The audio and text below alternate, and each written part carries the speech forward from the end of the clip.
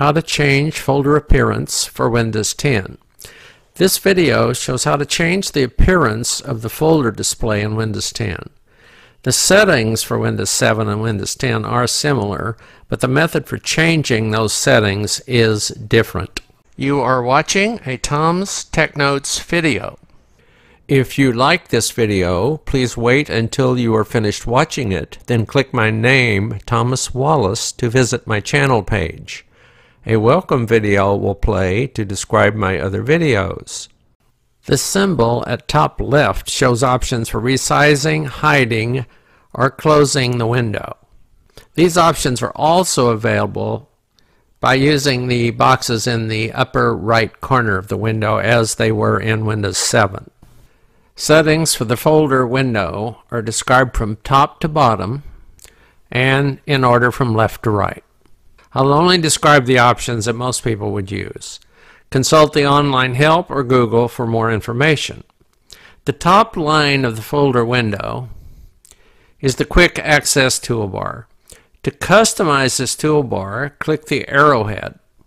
You can select what is shown on this toolbar by checking the items.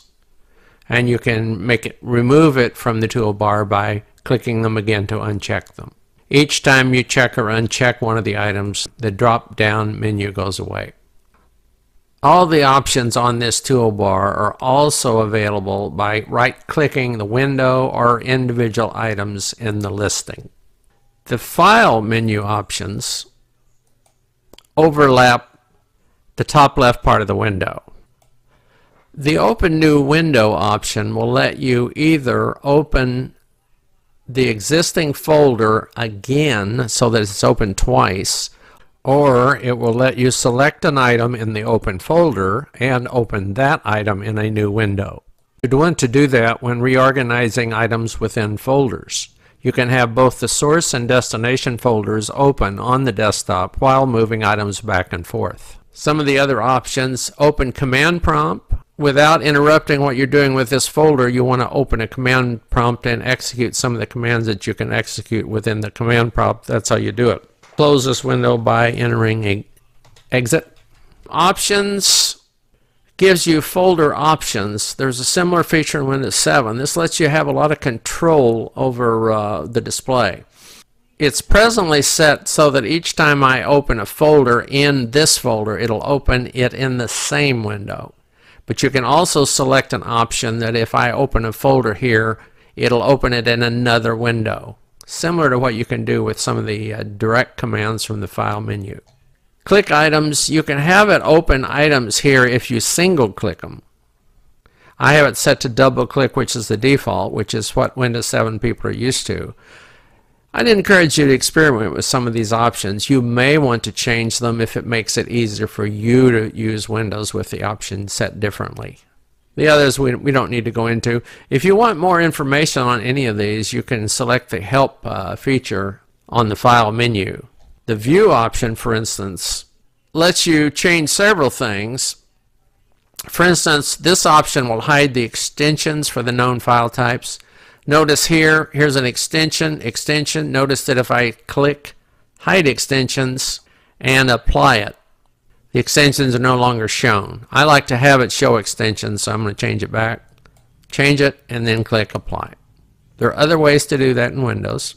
It is currently set to not show protected operating system files.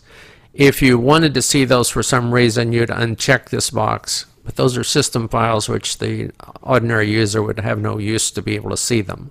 Some of these other options are a little more involved than we want to get into in this video. These are some options for the search. I prefer to do my searching from the browser's address box for the internet searches, and I prefer to search the computer from the search box that appears when you click the magnifying glass at the bottom left. By the way, there is an option where the search box will always be present here, and you don't have to click it to make it appear.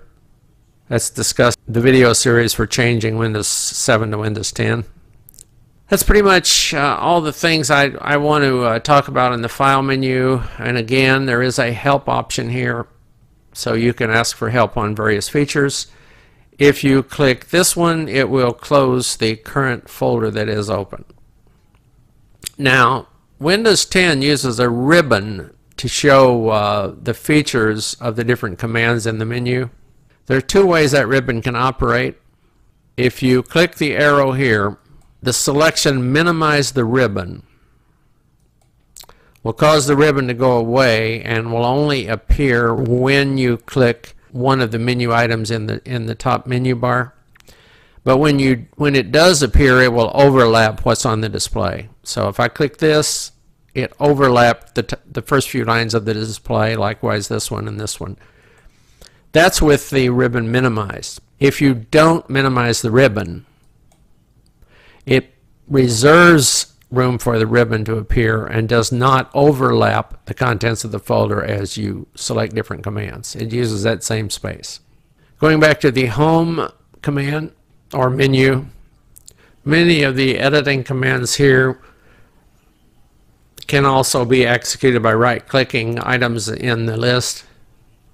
For instance, if you select an item and you click copy, it'll copy the item to the clipboard, but you can just right-click an item and select copy also, or you can select an item and press Control-C. So there are lots of ways to do all these different commands that are on the home menu here. So these pretty much all here. The ones you're likely to use, I'm just going to discuss those. I'm not going to discuss everything. Rename, you can also rename an item by right-clicking it, selecting rename. So again, I'm used to the old right-click commands. I use almost nothing on this menu here, on this ribbon entry here for the home button. Delete will delete whatever item is selected, but you can also just press the delete key, or you can right-click it and select delete. There are lots of ways. You could create a new folder up here, or you can create one by right-clicking in the middle of an empty area in the folder. So you can select new, and then you can select folder. If you frequently create new folders within folders, it's probably a little faster to just click here to do that. You can see the properties of selected items here, or of the whole folder if you haven't selected any items. If you want to open an item that is selected, you can click open here, or you can just double click it, or you can right click it and select open. You would right click an item if you wanted to specify which program to open that item with, if there were choices. For instance, an RTF file, a text file, right click it, has an open with option, because you can open an RTF file with WordPad or with Word. So you would right click the item if you want to open it with a special program. If you double click the item, it'll open with a default program for that type of item. That's pretty much it on the open. I'm not going to discuss most of the others because I don't really use them from this menu. Here's the old select all option. Click that one, it'll select all items in the view. Now it selects everything on the display. Select none, make sure nothing on the display is selected. For instance, if you use shift click to select several things, then you can say select none, and it gets rid of all the selections on the page. Invert selection. Select an item, one item, and invert the selection. That means everything that wasn't selected is now selected, and the items that were selected are now unselected. So again, invert selection goes back and forth, selects everything but the one that's currently selected. And again, select none will make sure nothing's selected. So that's pretty much it on the home menu. Share menu, I don't really use. If you find uses for it, by all means, like burning to disk and things like that, by all means, read up on it with the help file. View is a fairly important command, and the ribbon entries for that give you a lot of control over what's being shown on the display. The left end of the View ribbon provides additional display panes that Windows 7 provided in the Organize menu. To show the navigation pane, click the icon, then click Navigation Pane. The navigation pane lets you navigate through your computer and open and close files all over your computer without having to open and close this folder display window. The preview pane will show a preview of selected items that have previews. For instance, here's a text file. If you select it, it'll show part of the text over in the preview pane. Here's an MP4 file. It'll show a picture from that file. Click it to show it and click it to make it go away. The details pane will show details about the selected file. If it's a folder, it'll show the folder and the date it was modified. If it's another type of file, such as a text file, it'll show information about the file, not the contents, but just information about the file, the size, the date modified, created, and things like that. And then if it's a picture, the details pane will show the picture itself, and it'll show all kinds of data about it. The newer cameras all embed all this information with the photograph so that the standard programs can find that information and display it. What's being shown now are the small icons. These are the small icon display. If I want to go to extra large icons, it actually previews them as you hover and selects it when you click. So you can preview it, and if you don't select it, it'll go back to what is selected when you get off the hovering over the new one. The list selection counts the number of items in the display, figures out how many can show on one column given the current setting of the window height. Then it uses as many columns as necessary to show all the items. That may involve scrolling if they won't all fit on the current window. Details is a powerful display option because it lets you select which types of items you want to show. And once you've selected them and are showing them, you can sort any of the columns by simply clicking them. So click the name column, it sorts it alphabetically and then reverses it. Likewise, all the other columns. Date modified, I now have the most recent at the top. Click it again, I now have the oldest one at the top. The types, again, it'll sort by the type name. Size, it'll sort by sizes. If you want to add more items to the display, click Add Columns, and now you can select from the list of all available data type items for the entries. So in other words, if I want to add date created, I click it. Now it adds that column. It's a very easy way to add more data. And there are many more columns available than these. If you click that one. And many of these do not apply to this type of folders, to the types of items currently being displayed. For instance, 35mm focal length would only apply if you were displaying some pictures from a camera that had the data from the camera embedded in the pictures. Then you could show the focal length. If you select length, it will show you the playing time of any audio or video files that are in this folder. There are a lot of other options on searching and sorting and things, but we're not going to go into them here.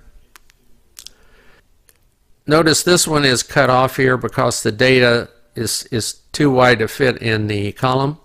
There are two ways to change the width of the column so that no data gets cut off. One is to click the item that says size all columns to fit. That will enlarge all the column width so that no data gets cut off in the columns. Another way to enlarge a particular column, single column at a time, first of all, get rid of this ribbon by clicking down in the display. The line at the end of a column can be dragged to change the width of the column. So if you're trying to get all your data to appear on the screen, you can adjust the width of the different columns that way. Before we leave the topic of adjusting the column widths, I need to warn you. After you click Size All Columns to Fit, Windows does not presently provide a command to restore the previous column widths. Your options are either create a new folder, copy the contents of this folder to the new folder, delete this folder, and rename the new folder. Or you can drag each individual column to adjust its width. The ribbon goes away if you have selected minimize the ribbon. It does not go away if you have not selected minimize the ribbon. So now that ribbon will stay up there all the time. You probably want to do that until you get real familiar with changing the settings on your folder displays. You probably want to leave that ribbon not minimized so it'll always be up there and you can find it. Back to the File menu. If you click Change Folder and Search Options, you can cause all the changes you've made to this display for this folder to apply to other folders of the same type